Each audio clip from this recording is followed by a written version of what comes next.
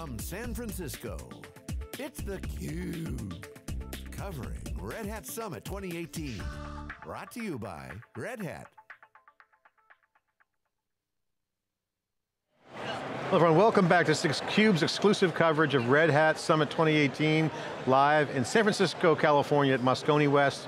I'm John Furrier, co-host of theCUBE with John Furrier, co-founder of Tech Reckoning, advisory and community development firm. Our next two guests, Mike Piech, Vice President and General Manager of Middleware at Red Hat, and Mark Little, Vice President of Software Engineering for Middleware at Red Hat. This is the Stack Wars right here. Guys, thanks for coming back. Good to see you guys again.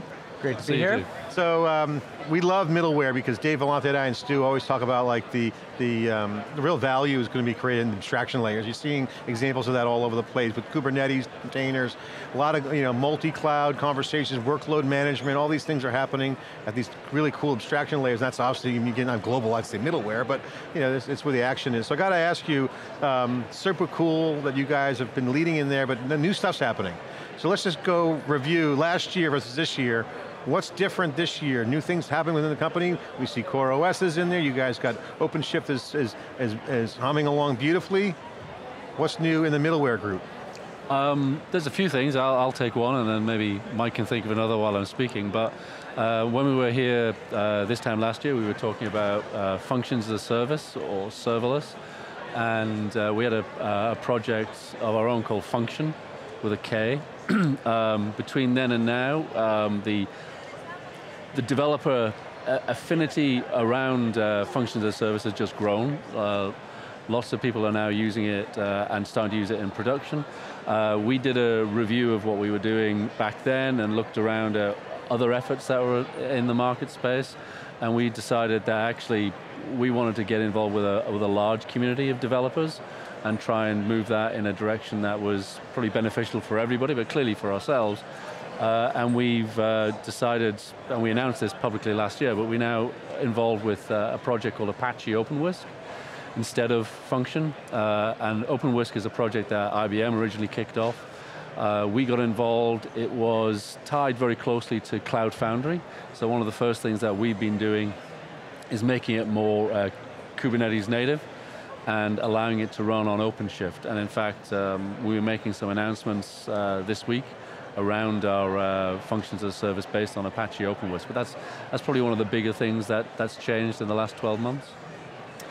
I would just add to that across the rest of the middleware portfolio, which is, as you know, a wide range of different technologies, different products. In our integration area, we've continued to push ahead with containerizing, putting the integration technologies into containers, making it easier to basically connect the different components of applications and different applications to each other together through different integration paradigms, whether it's messaging or more of a bus style. So with our JBoss Fuse and our AMQ, we've made great progress in continuing to refine how those are sort of invoked and consumed in the OpenShift environment. Forthcoming very shortly, literally in the next week or two, is our integration platform as a service based on the Fuse and AMQ technologies.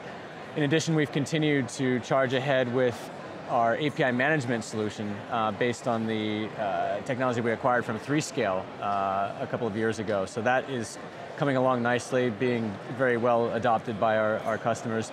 And then further up the stack on the process automation front, so some of the business process management types of technologies, we've continued to push ahead with containerizing, and that was being higher up the stack and a little bit bigger a scale of technology, was a little bit more complex in really setting it up for the containerized world, but we've got our process automation 7.0 release coming out in the next few weeks, and that includes some exciting new technology around case management. So really bringing all of those traditional middleware capabilities forward into the cloud-native containerized environment has been, I would say, the most significant focus of our efforts over the last year. Well, go ahead. Can you contextualize some of that a little bit for us? You know, the OpenShift, obviously a big topic of conversation here. The new thing that everyone's looking at in Kubernetes. But these service layers, these layers it takes to build an app, still necessary. You know, JBoss, a piece of this stack, right, is 17, 18 years old, right? So. You know, can you contextualize it a little bit for people, you know, that thinking about, you know, okay, we've got OpenStack on the bottom, we've got OpenShift. You know, where does the middleware and the business process, how has that had to be modernized, and how are people, the Java developers, still fit into the equation? So, a lot of that contextualization can actually, if we go back about 4 or 5 years, we announced an initiative called XPaaS, which was to essentially take the rich middleware suite of products and capabilities we had and decompose them into independently consumable services. Kind of like what you see when you look at AWS, you know, they got the simple queuing service, simple messaging service. We have those capabilities, but in the past they were kind of bundled together in an app server, so we worked to pull them apart and allow people to use them independently. So, you know, if you wanted transactions or you wanted security, you didn't have to consume the whole app server. You actually had these as independent services. So that was XPaaS. We've continued on that road for the past few years, and a lot of those services are now available as part and parcel of OpenShift.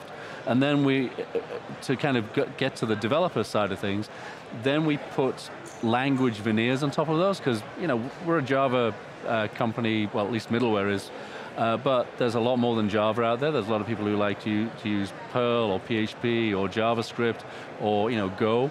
So we can provide, you know, language-specific clients for them to interact. So at the end of the day, your JavaScript developer who's using bulletproof, high-performant messaging doesn't need to know that most of it is implemented in Java. It's just a complete opaque box to them in a way. So this is the trend of microservices. This granularity concept of this decomposition things that you guys are doing is to line up with what people want. Yep. Work with services directly. Absolutely, right? To give developers the entire spectrum of granularity, so they can basically architect at a granularity that's appropriate for the given part of their job they're working on, right? It's not a one-size-fits-all proposition. It's not like throw all the monoliths out and decompose every last workload into its finest grain possible pieces, right? I mean, there's a time and a place for ultra-fine granularity, and there's also a time and a place to sort of group things together. And with the way that we're providing our runtimes and the kind of the reference architectures and the general sort of design paradigm that we're kind of sort of curating and recommending for our customers, it really is all about, you know, not just the right tool for the job, but the right granularity for the job. Yeah, it's really choice too. I mean, people can choose, and then based on their architecture, they can manage it the way they want from a design standpoint.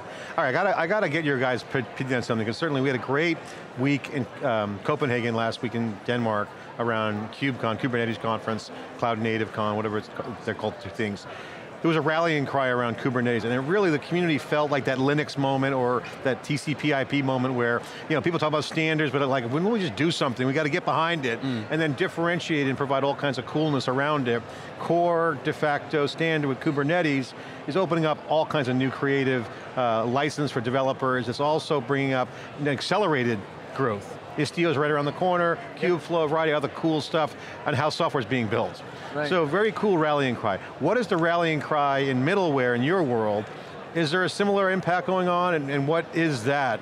Yeah. Because you guys are certainly affected by this trend. This is how software will be built. It's going to be orchestrated, composed, like granularity options, all kinds of microservices. What's the rallying cry in the middleware? So I think the rallying cry, 2 years ago, at Summit, we announced something called MicroProfile with IBM, with Tommy Tribe, another app server vendor, Pyara, and a few quite large Java user groups to try and do something innovative and microservices specific with enterprise Java.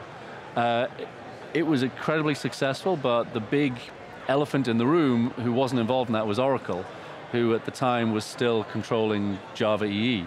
And a lot of what we do is depend on Java EE. A lot of what other vendors who don't necessarily talk about it do is also dependent on Java EE to one degree or another. Even Pivotal with Spring Boot requires a lot of core services like messaging and transactions that are defined in Java EE.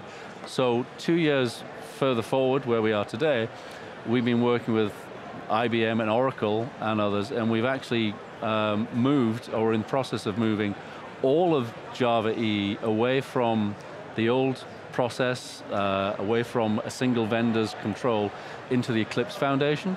And although that's going to take us a little while longer to do, we've been on that path for about 4 or 5 months. The amount of buzz and interest in the community and from companies big and small who would never have got involved in Java EE in the past is immense. We're seeing new people get involved with the Eclipse Foundation and new companies get involved with the Eclipse Foundation on a daily basis so that they can get in there and start to innovate in enterprise Java in a much more agile and iterative way than they could have done in the past. And I think that's kind of our rallying call, because like I say, we're getting lots of vendors, Pivotal's involved, Fujitsu. And the impact of this is going to be what? A lot more innovation, a lot quicker innovation, and it's not going to be at the slow speed of standards, it's going to be at the fast upstream, open source, innovative speed that we see in the likes of Kubernetes. And Eclipse has got a good reputation as well. Yeah, but the other significant thing here, in addition to the faster innovation, is it's a way forward for all of that existing Java expertise, right? It's a way for some of the patterns and some of the knowledge that they have already to be applied in this new world of cloud native, right? So you're not throwing out all that and having to essentially retrain, double-digit millions of developers around the world. Yeah, it's instant developer action, and plus Java is a great language. It's the bulldozer of languages. It can move a lot, does a lot of heavy lifting, and there's a lot of developers out there. Okay, final question. I know you guys got to go. Thanks for spending the time on theCUBE. Really appreciate. Certainly very relevant. Middleware is key to all the action. A lot of glue going on in that layers. What's going on at the show here for you guys? What's hot? What should people pay attention to? What should they look for? I'll give my take. What's hot is any talk to do with middleware. But kind of seriously, we do have a lot of good stuff going on with messaging and Kafka. Kafka is really hot at the moment. We've just released our own project, which is eventually going to become a product called Strimzy, integrated with OpenShift, so it's Kube native from the get-go. It's available now. We're integrating that with OpenWhisk, which we talked about earlier, and also with our own reactive async platform called Vertex. So there's a number of sessions on that, and if I get a chance, I'm hoping to sit into one or two. Real quick though, I mean, streaming is important because you talk about granularity. People are going to start streaming services with service meshes right around the corner. Yeah. The notion of streaming asynchronously is going to be a huge deal. And tapping into that stream at any point in time, and then pulling the plug and doing work based on that. Also, real quick, Kubernetes, obviously the momentum's phenomenal in cloud native, but becoming a first-class citizen in the enterprise, still some work to do. Thoughts on that real quick? When you say Kubernetes native, is it coming faster? Is it, will it ever be? Or certainly I think it will be, but. I think this is the year of Kubernetes and of enterprise Kubernetes. I mean, you just look at the phenomenal growth of OpenShift, and that in a way speaks directly to this point, right? And it's Mike, what's hot? What are you doing at the show? What should we look at? I certainly would echo the points Mark made, and in addition to that, I would take a look at any session here on API management. Again, within middleware, the 3Scale technology we acquired is still going gangbusters. Our customers are loving that, finding it extremely helpful as they start to navigate the complexity of doing essentially distributed computing using containers and microservices. Getting more disciplined about API management is of huge relevance in that world. So that would be the next thing I'd add. Congratulations, guys. Finally, the operating system called the cloud is taking over the world. It's basically distributed computer, all connected together. It sounds like stuff we learned in the 80s, right? It's a systems world, and the middleware is changing the game. Modern software, construction of applications, all being done in a new way. You're looking at orchestration, serverless, service meshes, all happening in real time. Guys, congratulations on all the work, and Red Hat's be keeping it in the open. Java EE coming around the corner as well. It's theCUBE bringing it out in the open here in San Francisco. I'm John Furrier with John Furrier. We'll be back with more live coverage after this short break.